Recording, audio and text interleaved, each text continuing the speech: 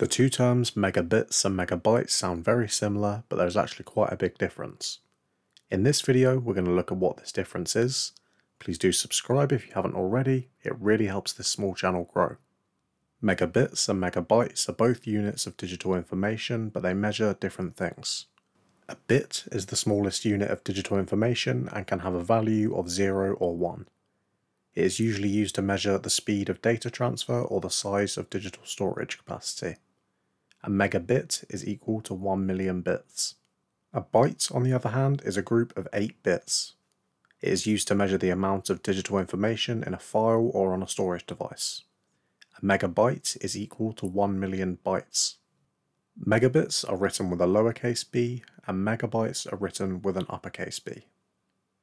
In practical terms, when referring to internet speeds, internet service providers usually advertise their plans in megabits per second, or Mbps. Note the lowercase b for megabits. This indicates the rate at which data can be transferred over the internet. So for example, a plan with a speed of 50 Mbps means the data can be transferred at a rate of 50 megabits per second.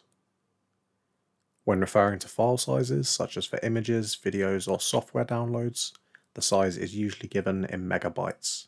For example, a software program with a size of 100 MB means that it requires 100 megabytes of storage space on a computer or other device.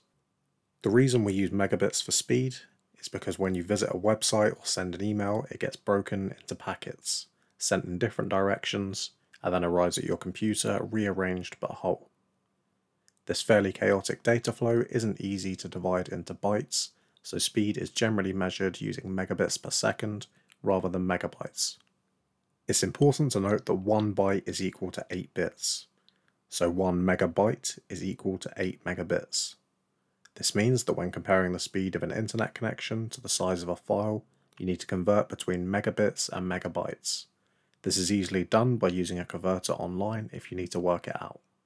Please do subscribe if you've enjoyed this video, and thanks for watching.